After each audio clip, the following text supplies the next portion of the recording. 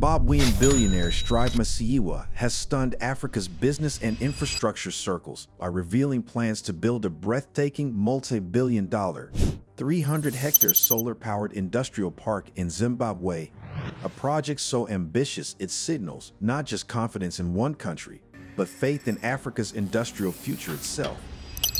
Set to rise near the Robert Mugabe International Airport in Harare, the vast development will be anchored by a 100-megawatt solar energy plant and a large-scale data center, combining clean power, digital infrastructure, and world-class logistics in one carefully designed ecosystem. At a time when many investors remain cautious about long-term projects on the continent, Masiyiwa's vision raises a provocative question.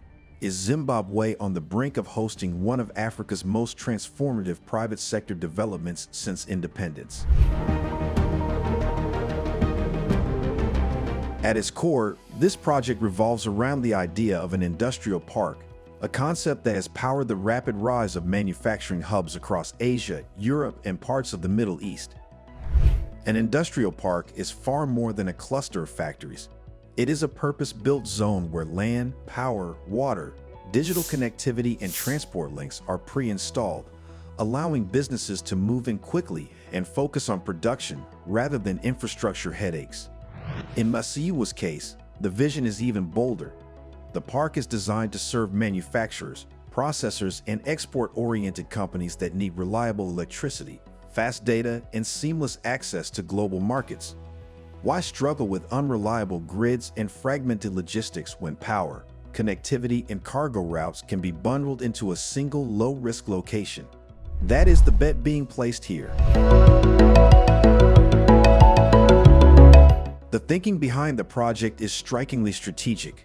By delivering service land backed by renewable energy and digital infrastructure, the industrial park aims to slash startup costs and shorten decision timelines for investors who might otherwise hesitate. Instead of spending years negotiating power supply, water access, and fiber connections, companies would arrive to find the essentials already in place. Econet's leadership has indicated that the goal is to remove friction from investment and make Zimbabwe instantly competitive for export-driven industries. In a global economy where speed often determines success, could this one development tilt the balance in Zimbabwe's favor? Technically, the park is designed as a modern industrial and logistics hub whose location is no accident. Sitting close to Robert Mugabe International Airport, it leverages immediate access to air cargo routes, a critical advantage for businesses involved in high-value manufacturing, light assembly, perishables, or time-sensitive exports. Proximity to an international airport means goods can move from factory floor to global markets in hours rather than days, reducing costs and boosting competitiveness. The scale of the land alone is staggering.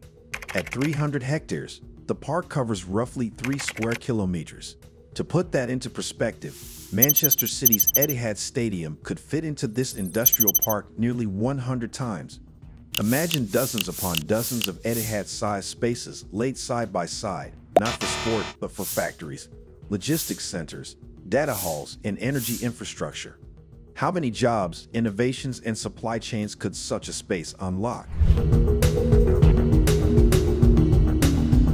Design-wise, the park is expected to feature carefully zoned industrial plots, internal road networks, water and power systems, digital connectivity, logistics facilities, and a central data center that anchors its technology ambitions.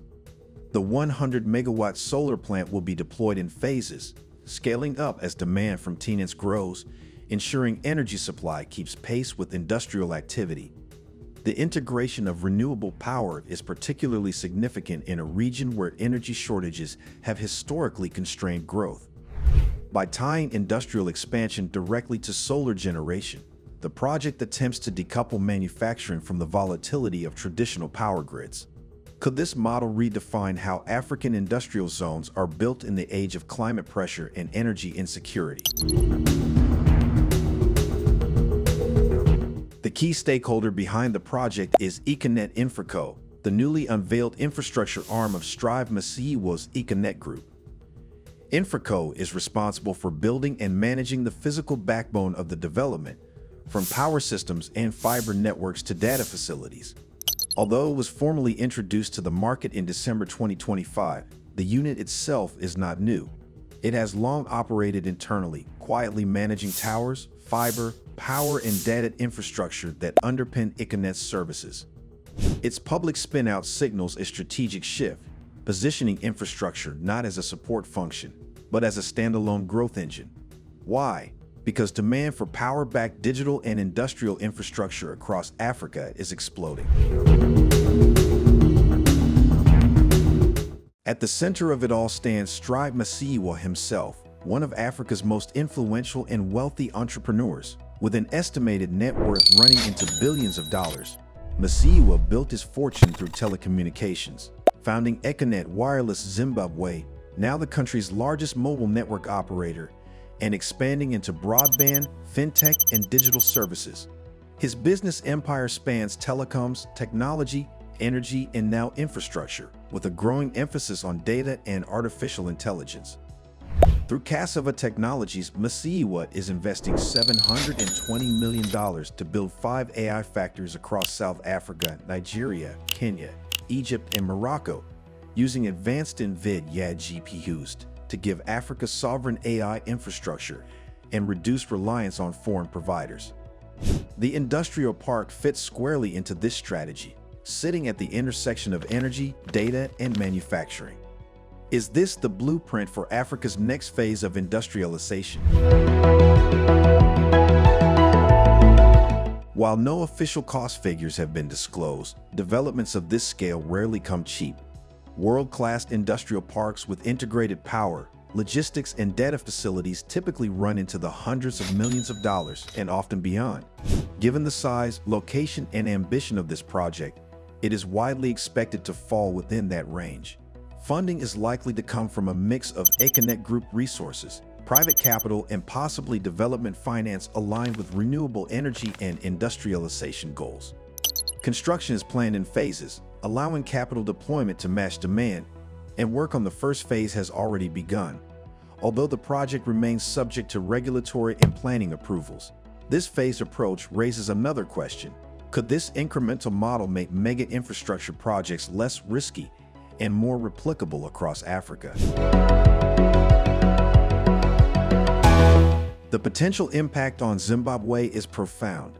If executed as planned, the industrial park could become a magnet for foreign and domestic investment, creating thousands of jobs directly and many more indirectly through supply chains. Reliable power and export-ready infrastructure could revive manufacturing, boost value-added processing, and strengthen the country's export base.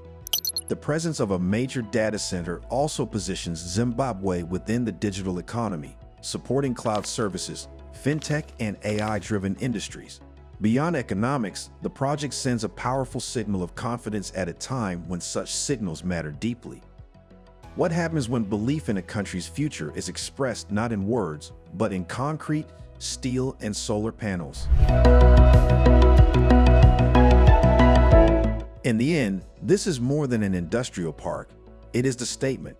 By committing to a solar-powered, airport-linked, data-enabled industrial hub, Strive Masiyiwa is demonstrating what visionary African capital can achieve when it targets long-term value rather than short-term returns. It invites a larger reflection. If more African billionaires channeled their resources into bold, innovative infrastructure projects of this kind, how quickly could the continent's development trajectory accelerate? Zimbabwe's planned industrial park may soon offer a compelling answer, standing as both a physical landmark and a symbol of what is possible when ambition meets execution. Your perspective matters. What do you make of Strive Masiyiwa's 300-hectare solar-powered industrial park in Zimbabwe? Share your thoughts and insights in the comments section below. If you like this video, be sure to subscribe to the New Africa Wealth and turn on the notification bell so you don't miss any of our informative future videos. Stay informed, stay engaged, and thank you for watching.